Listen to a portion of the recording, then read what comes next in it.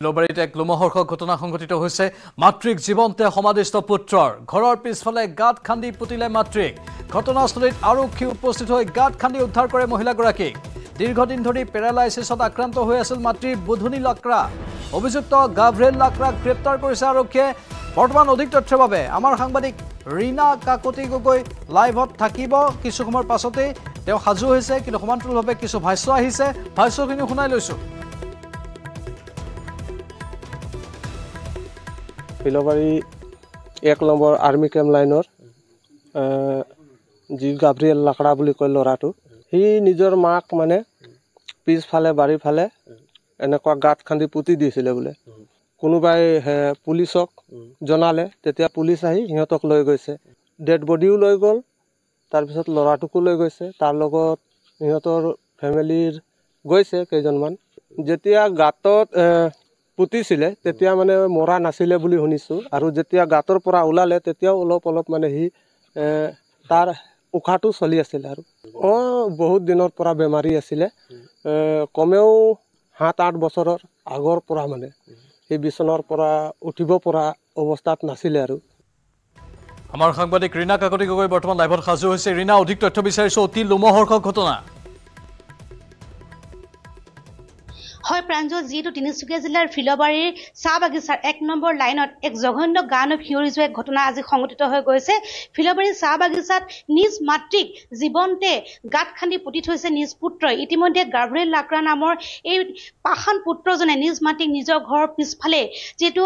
দুবুৰী লাকৰা নামৰ মহিলাগৰাকীক তেওঁ গাঁত খান্দি পুতি থৈছিল কিন্তু স্থানীয় ৰাইজৰ তৎপৰতা যেটো বহু সময়ত পুতি থোৱাৰ পিছত আৰক্ষীক খবৰ দিয়ে আৰক্ষী আহি মহিলাগৰাকীক যেটো সেই গাঁতৰ পৰা উদ্ধাৰ কৰে কিন্তু উদ্ধাৰ পিছত মহিলাগৰাকী কিছু সময়লৈকে উখানিকা যদিও লৈ আছিল কিন্তু কিছু সময়ৰ পিছত তেওঁ যেটো নিজৰ মৃত্যুক আকলি ল'বলগীয়া হ'ল তে লক্ষণীয় বিষয় যেটো নিজ পুত্ৰ নিজ মাতৃক এনেদৰে এই পুতি থোৱা যি কাৰ্য এই কাৰ্য এক ঘৃণনীয় কাৰ্য হিচাপে ইতিমধ্যে পৰিগণিত হৈছে আৰু জানিব পৰা অনুসৰি এই মাতৃগৰাকী যেহেতু প্ৰায় 8-9 বছৰ ধৰি তেওঁ প্যাৰালাইসিস অসুখত ভুগি আছিল খুজ কাঢ়িব নোৱাৰিছিল কেৱল মুখেৰে মাতহে মাতিব পাৰিছিল কিন্তু এই যি পুত্ৰ এই মাতৃগৰাকীক যেটো শুশ্ৰূষাও লৈ আছিল এই শুশ্ৰূষা লোৱাৰ পিছত হঠাৎ আজি কিয় এনেদৰে নিজ ঘৰৰ পিছফালে এনেদৰে গাঁত খান্দি জীৱন্তে সমাধিস্থ কৰিলে ইয়াকে লৈ ডাঙৰ ৰহস্য সৃষ্টি হৈছে আৰু এই যি পাখান পুত্ৰ এই পুত্ৰ ইতিমধ্যে আৰক্ষী আটক কৰিবলৈ সক্ষম হৈছে আৰু মাতৃ যেটো মৃত্যু ঘটিছে আৰু এই ঘটনাক কোনোৱে সহজে ল'ব পৰা নাই কিয়নো নিজ জন্ম দিয়া মাতৃক এনেদৰে জীৱন্তে সমাধিস্থ কৰা ঘটনা ইতিমধ্যে চাঞ্চল্য বিৰাজ কৰিছে সমগ্ৰ ফিলবাৰী অঞ্চলত প্ৰাঞ্জল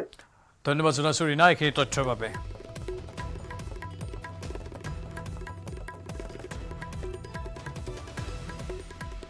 বাতৰি দেখিতে সময় চমু বাণিজ্যিক বিৰতিৰ মাইথান ষ্টিল নহয় ওচৰ চুবুৰীয়াসকলে লগাইছে ষ্ট্ৰং মানে মাইথান ষ্টিল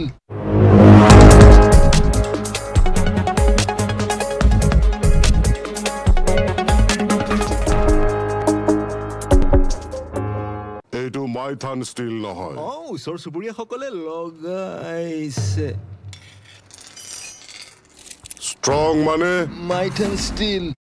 ৰব কংগ্ৰেছৰ সভাপতি ভূপেন বৰা আৰু ৰাইজৰ দলৰ সভাপতি অখিল গগৈৰ মাজত চলি থকা বাদ বিবাদক লৈ সকিয়নি বিৰোধী ঐক্যৰ সাধাৰণ সম্পাদক লুৰিণজ্যোতি গগৈৰ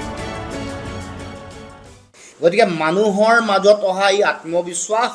আশাবাদী ৰাজনৈতিক পৰিৱেশ ভংগ হ'বলৈ নিদিব এইটো বিৰোধী ঐক্য মঞ্চৰ সাধাৰণ সম্পাদক হিচাপে মই সকলোকে আহ্বান জনাইছো 5 সমষ্টিৰ উপনিৰ্বাচনত অকলে প্ৰতিদ্বন্দ্বিতা কৰাৰ হুংকাৰ দিছিল প্ৰদেশ কংগ্ৰেছৰ সভাপতি ভূপেন বৰাই এতিয়াতো কোনো ৰাজনৈতিক দলেতো আৰু ঘৰত বহি নাথাকে সবেইতো নিজৰ শক্তি বৃদ্ধি কৰিবৰ কাৰণে সংগঠন বৃদ্ধি কৰিবৰ কাৰণে কাম কৰি থাকিব সেইখিনিতো আৰু বেয়া পাই লাভ নাই গতিকে এতিয়া আমি ইলেকশ্যনৰ প্ৰক্ৰিয়াটো সম্পূৰ্ণ আৰম্ভ হৈছে বুলি ক'ব নোৱাৰে আমাৰ দলৰ আভ্যন্তৰীণ যিখিনি কথা সেইখিনি আমি পাতি আছো ভূপেন অখিলৰ বাকযুদ্ধৰ মাজতে পুনৰ 5 সমষ্টিত অকলেই কংগ্ৰেছৰ প্ৰাৰ্থী প্ৰদান কৰাৰ ইংগিত সাংসদ ৰকিবুল হুছেইনৰ কংগ্ৰেছৰ এই মন্তব্যৰ পিছতে ৰাইজৰ দলৰ সভাপতি অখিল গগৈও কৈছিল যদি কংগ্ৰেছে 5 সমষ্টিত প্ৰতিদ্বন্দ্বিতা কৰিব পাৰে তেন্তে ৰাইজৰ দলেও দিব 5 সমষ্টিত প্ৰাৰ্থী ৰাইজৰ দলৰ স্থিতি আছিলে যে এবাৰ আমি কংগ্ৰেছ দলকে সহায় কৰিম আমি 2024 চনৰ লোকসভা নিৰ্বাচনতো ত্যাগ কৰিছিলো আৰু আমি উপনিৰ্বাচনতো ত্যাগ কৰিবলৈ প্ৰস্তুত আছিলো কিন্তু এতিয়া কংগ্ৰেছৰ যেটো দাদাগিৰি দেখা গৈছে কংগ্ৰেছৰ যেটো উপদ্ৰৱ দেখা গৈছে এতিয়াতো আমাৰ কৰ্মীবিলাকে একদম স্পষ্টকৈ কৈ দিছে যে নাই আমাৰ গোটেই আমাৰ যিমানবিলাক উপ নিৰ্বাচন হ'ব উপ নিৰ্বাচনৰ প্ৰত্যেকটো সমষ্টিতে ৰাইজৰ দলৰ কেণ্ডিডেট দিব লাগে দুই নেতাৰ বাকযুদ্ধৰ মাজত এইবাৰ মধ্যস্থতাকাৰীৰ ভূমিকাত অৱতীৰ্ণ হৈছে লুৰিণজ্যোতি গগৈ বাদ বিবাদ অৰিয়া আমাৰ লক্ষ্য নহয় লক্ষ্য আমাৰ 2026 সেয়ে 2026ৰ লক্ষ্যৰে প্ৰতিটো বিৰোধী ৰাজনৈতিক দলক একেলগে কাম কৰাৰ আহ্বান জনালে লুৰিণজ্যোতি গগৈয়ে ইয়াৰ বাবে প্ৰতিটো দলে এৰিব লাগিব আত্ম অহংকাৰী পতনৰ মূল বুলি নীতিপাত দিলে ভূপেন অখিলক এৰা ধৰা আৰু বুজা পৰা এইটোৰ যোগেদিয়ে নিৰ্বাচন জিকাৰ মূল ৰণকৌশলটো তৈয়াৰ কৰিব পাৰি আমি অহংকাৰ কৰিলে পতন হ'ব যোনে নকৰো লাগিলে বিৰোধীৰ এটাও ভোট যাতে বিভাজন নহয় তাৰে শক্তিশালী ৰণকৌশল প্ৰস্তুত কৰাৰ আহ্বান লুৰিণজ্যোতি গগৈৰ অন্যথা সম্ভৱ নহয় বিৰোধীৰ জয় 2021ৰ নিৰ্বাচনৰ পৰা অভিজ্ঞতা গ্ৰহণৰ আহ্বান জনালে প্ৰদেশ কংগ্ৰেছৰ সভাপতি ভূপেন বৰা আৰু অখিল গগৈক পিছে তথাকথিত বিৰোধী ঐক্যৰ সাধাৰণ সম্পাদক লুৰিণজ্যোতি গগৈয়ে আগবঢ়োৱা এনে পৰামৰ্শ এতিয়া গ্ৰহণ কৰিবনে ভূপেন বৰা বা অখিল গগৈয়ে গুৱাহাটীৰ পৰা বলেন ভট্টাচাৰ্যৰ report news 18 Assam north east যি বস্তু লৈ ওলাইছে উচিত মূল্যটো আমাক নিদিয়ে উচিত মূল্য মানে এথেন আৰু আমি আৰু খেতিবিলাকৰ আৰু কি উচিত মূল্য পাম যিকেইটা বানপানীৰ পৰা মৰি পেলাই বাচা আছিলে তাকো বেচিবলৈ বজাৰ কৰিলে দাম নাপাওঁ আমি কিনিবলৈ গ'লে ওপৰত যি দাম লয় অসহায় ৰাজ্যৰ কৃষক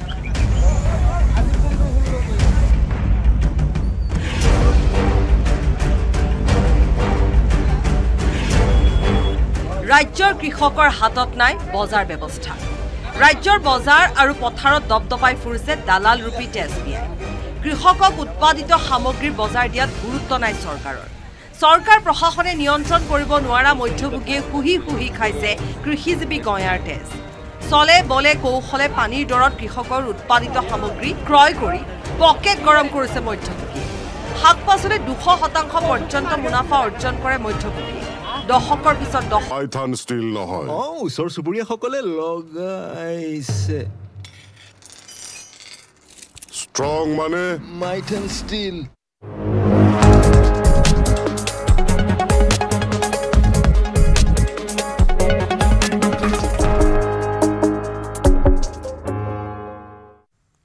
আপুনি চাই আছে ছুপাৰ প্ৰাইম ইতিমধ্যে আমি জনাইছোঁ যে বিশিষ্ট সংগীত পৰিচালক ৰমেন বৰুৱা নিখোজ হৈছে আজি পুৱাৰে পৰা নিখোজ হৈ আছে সংগীত পৰিচালকগৰাকী লতাশিলৰ ঘৰৰ পৰা খোজ কাঢ়িবলৈ ওলাই আহিছিল ৰমেন বৰুৱা নিশা পৰ্যন্ত মোবাইল বন্ধ থকাৰ বাবে যোগাযোগ কৰিব পৰা নাই পৰিয়ালৰ লোকে বিচাৰ খুচাৰ কৰিও কোনো সন্ধান পোৱা নাই ৰমেন বৰুৱাৰ বয়স 86 বছৰ ইফালে পিতৃৰ নিৰুদ্দেশৰ বিষয়ে সামাজিক মাধ্যম যোগে জানিবলৈ দিছে জীয়ৰী বৰ্ণিকা বৰুৱাই দেউতা তুমি ক'ত গুচি গ'লা পুৱাৰে পৰা ফোন কৰি আছো বুলি এক আবেগিক বাৰ্তা পোষ্ট কৰি কোনো লোকে ৰমেন বৰুৱাক দেখিলে 8404038135 আৰু 9394938620 এই দুটা নম্বৰত যোগাযোগ কৰিবলৈ আহ্বান জনাইছে জীয়ৰী বৰ্ণিকা বৰুৱাই নিৰুদ্দেশ সন্দৰ্ভত লতাশিল থানাক অৱগত কৰিছে পৰিয়ালৰ লোকে এতিয়ালৈকে কোনো সন্ধান নাই আৰু বিচাৰ খুচাৰ চলি আছে বৰ্ণিকা বৰুৱা তেওঁৰ একমাত্ৰ কন্যা আৰু সেই কন্যাগৰাকীয়ে সামাজিক মাধ্যমত আবেগিক ভৰা এটা বাৰ্তা দিছে 7:45 তেওঁ এই বাৰ্তাটো দিছিল বহু সময় অপেক্ষা কৰিছিল পৰিয়ালৰ লোকসকলে যে কৰবাত হয়তো গৈছে ঘূৰি আহিব কিন্তু ঘূৰি নহাৰ বাবেহে অৱশেষত বাধ্য হৈ সামাজিক মাধ্যমত এই পোষ্টটো দিলে কন্যাই বৰ্তমান আৰক্ষী উপস্থিত হৈছে আমাৰ সাংবাদিক অসীম লাইভত আছে আৰক্ষী উপস্থিত হোৱাৰ দৃশ্য দেখিছোঁ এয়া আৰক্ষী উপস্থিত হৈ বৰ্তমান খুদপোছ আৰম্ভ কৰিছে স্থানীয় লোকসকল আৰু পৰিয়ালৰ লোকসকল তাত আছে আমি আমাৰ সাংবাদিকৰ সৈতেও যোগাযোগ কৰিম আৰু আৰক্ষীয়ে কি কৈ আছে সেইখিনিও শুনিবলৈ চেষ্টা কৰিম যেহেতু পুৰণি কিপেড মোবাইল এটা ব্যৱহাৰ কৰে ৰমেন বৰুৱাই বৰ্তমান এণ্ড্ৰইড বা iOS কোনো ধৰণৰ মোবাইল তেওঁ ব্যৱহাৰ নকৰে সেয়েহে যেহেতু সেই পুৰণি কিপেড মোবাইলটোত এতিয়া মোবাইল নাম্বাৰটো ট্ৰেছ কৰাত কিছু অসুবিধা আহি পৰা বুলি আমাৰ সাংবাদিকে জানিব পাৰিছে আৰক্ষীৰ পৰা সেইখিনি তথ্য পাইছে সেয়ে মোবাইল নাম্বাৰটো ট্ৰেছ কৰিব পৰা নাই অন্তিম লোকেশ্যন ক'ত আছিল সেইখিনি এতিয়ালৈকে জানিব পৰা হোৱা নাই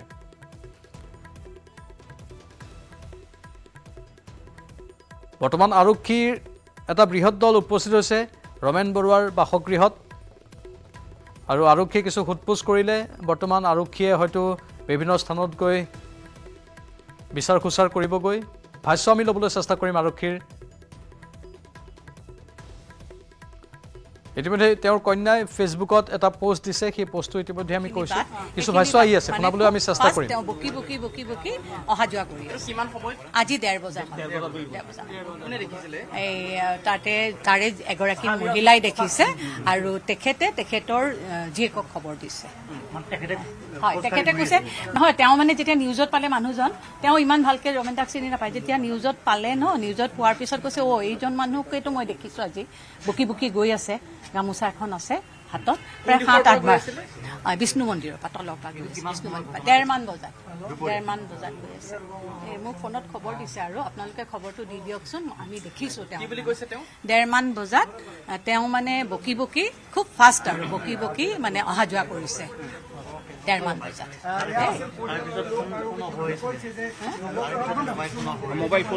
মোবাইল ফোন সুইচ অফ হৈ আছে মানুহগৰাকীয়ে ফোন নাম্বাৰ নাজানে নিউজত পোৱাৰ পিছত কৈছে এইজন মানুহকেতো মই দেখিছো বিষ্ণু মন্দিৰৰ পৰা নৱগ্ৰহ মন্দিৰৰ সেই বাট যোৱা দেই সেইখিনি খবৰ মোক তাৰমানে মোবাইলত দিছে এগৰাকীয়ে ট্ৰেক কৰিছে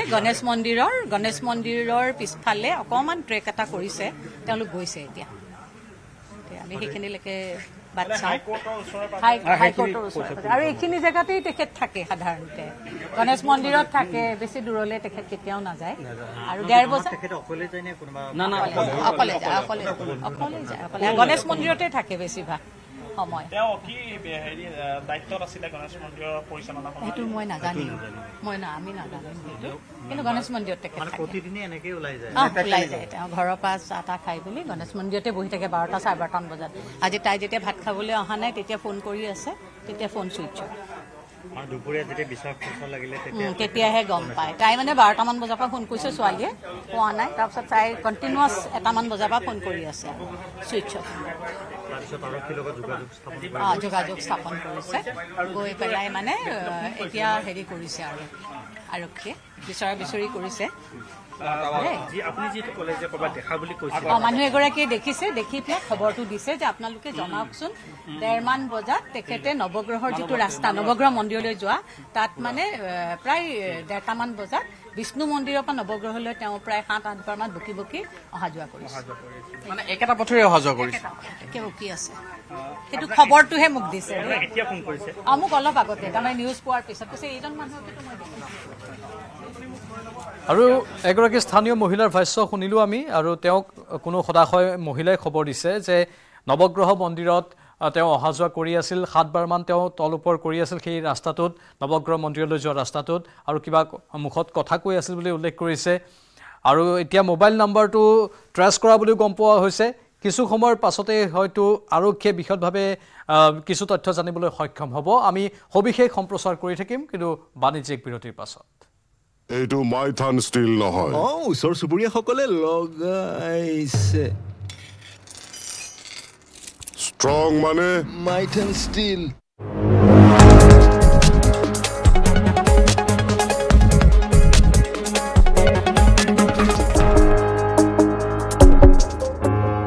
এইটো মাইথান ষ্টিল নহয় ওচৰ চুবুৰীয়াসকলে লগাইছে ষ্ট্ৰং মানে মাইথান ষ্টিল পথাৰ আৰু বজাৰ নিজৰ ৰাজত্ব চলোৱা মধ্যভোগীক নাকি লগাবলৈ ঢিল মানুহ পদক্ষেপ লোৱা নাই চৰকাৰ অথবা প্ৰশাসনে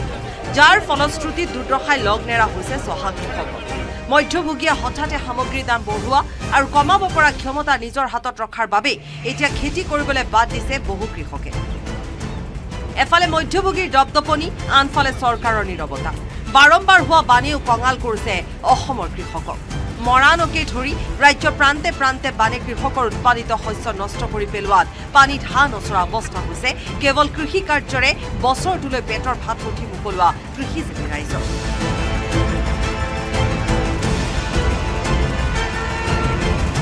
bureau report news 18 Assam north east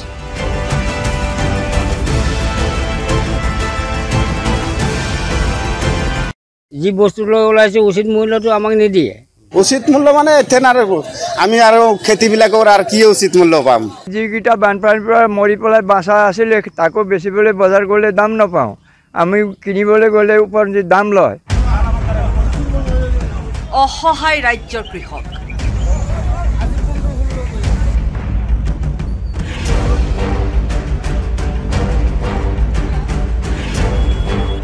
ৰাজ্যৰ কৃষকৰ হাতত নাই বজাৰ ব্যৱস্থা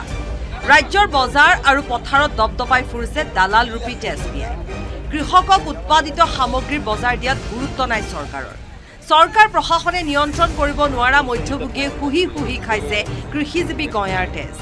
চলে বলে কৌশলে পানীৰ দৰত কৃষকৰ উৎপাদিত সামগ্ৰী ক্ৰয় কৰি পকেট গৰম কৰিছে মধ্যভোগীয়ে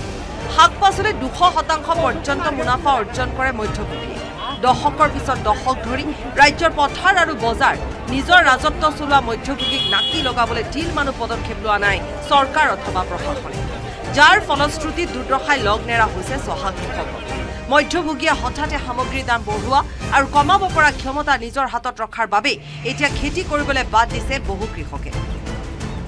এফালে মধ্যভোগীৰ দপদপনি আনফালে চৰকাৰৰ নীৰৱতা বাৰম্বাৰ হোৱা বানেও কঙাল কৰিছে অসমৰ কৃষকক মৰাণকে ধৰি ৰাজ্যৰ প্ৰান্তে প্ৰান্তে বানে কৃষকৰ উৎপাদিত শস্য নষ্ট কৰি পেলোৱাত পানীত হাঁহ নচৰা অৱস্থা হৈছে কেৱল কৃষি কাৰ্যৰে বছৰটোলৈ পেটৰ ভাত মুঠি মুকলোৱা কৃষিজীৱী ৰাইজ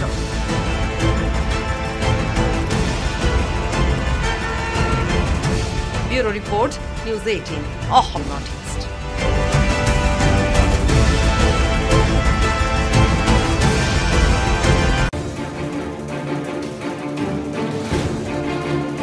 নহয় ওচৰ চুবুৰীয়াসকলে লগাইছে ষ্ট্ৰং মানে মাইট এণ্ড ষ্টীল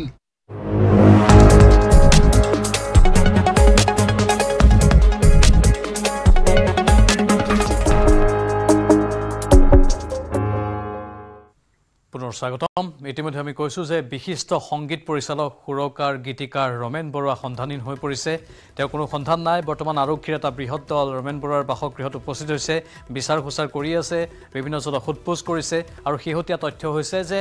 নৱগ্ৰহ মন্দিৰলৈ যোৱা মূল পথছোৱাৰে ৰমেন বৰুৱা আজি দিনৰ প্ৰায় 1:30 বজাত কেইবাবাৰো অহা যোৱা কৰিছিল এবাৰ ওপৰত গৈছিল এবাৰ তলত গৈছিল আৰু কিবা কথা কৈ আছিল বুলি একাংশ লোকে উল্লেখ কৰিছে একৰাকী মহিলাই দেখা বুলি দাবী কৰিছে গামোচা এখন লগত লৈ আছিল আৰু সেই পথেদি অহা যোৱা কৰি আছিল বাৰে বাৰে গণেশ মন্দিৰৰ পৰা নৱগ্ৰহ মন্দিৰলৈ যোৱা সেই পথছোৱাত সাধাৰণতে গণেশ মন্দিৰৰ সেই পথছোৱাতে তেওঁ সন্ধিয়া সময়ত ফুৰিবলৈ যায় খোজকাঢ়ি যায় আজিও সেই পথত দিনৰ ভাগতে ওলাই গৈছিল আৰু দিনৰ 1:30 বজাৰ পৰাই সেই পথছোৱাৰে বহু কেইবাৰ অহা যোৱা কৰিলে তেওঁ আৰু তেওঁৰ মোবাইল লোকেশনো তাতে পোৱা গৈছে এতিয়া আৰক্ষীয়ে এনেধৰণে ৰাওনা হৈছে সেই স্থানলৈ আৰু সেই স্থানত গৈ বিচাৰ খোচাৰ আৰম্ভ কৰিছে গৈ আৰক্ষীৰ দলটোক আমি দেখুৱাইছো পোনপটীয়া সম্প্ৰচাৰত স্থানীয় লোকসকল লগত আছে আৰু তেওঁলোকৰ সৈতে আৰক্ষীয়ে কথা পাতি বিচাৰ খোচাৰ আৰম্ভ কৰিছে